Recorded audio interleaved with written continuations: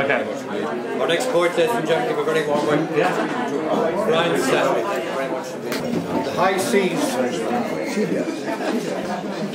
It's hard to tell on the high seas what lies beneath. It's hard to tell on the high seas what lies beyond. It's hard to tell on the high seas what lies.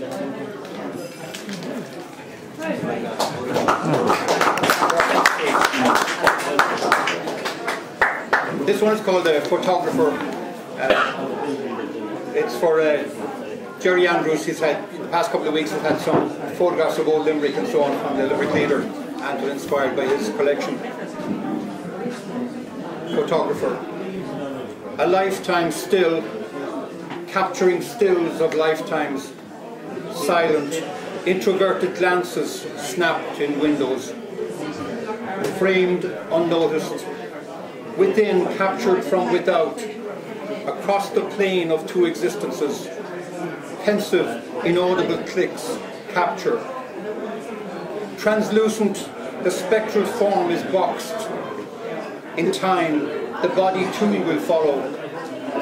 For now, the sliver clipped is of no consequence, but in time, all that remains. A little on the lighter side, a good book. Thrust into the crisp, virginal opening of the new brown paper bag, I take possession, refold it more lovingly, collect my receipt, change and leave the shop.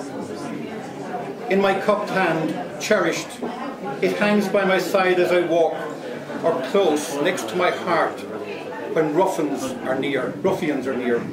At home I sit and score my nail around the edges of its degrading special offer round label and begin to prize the white sticky underbelly from the pictorial laminate of its designer cover. Progress is slow, but it lovingly responds to the delicate scythe of the one remaining corner on my well-bitten nails.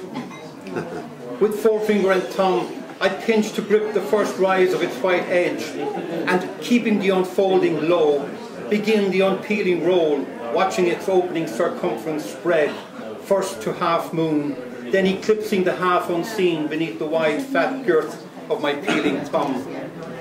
It's here that danger lurks, where sight unseen a giddy hand can pull too fast, and sure enough, I hear my cover scream. I cannot bear to look and quickly press the label back. Who knows? It may be fear that made that sound. 'Twas if a sticking plaster had been pulled from the centre of its pubic hair by an inattentive, hairy-handed nurse on the 14th hour of her 15-hour day, bossed by a bitchy matron on minimum pay. When I return and start again, it peels right past the screaming mark. No sound is made. I sigh and lift it clear and check my cover laminate. No pulled plaster patch is seen. No pubic hair is lost. Perhaps the scream unconsciously was mine.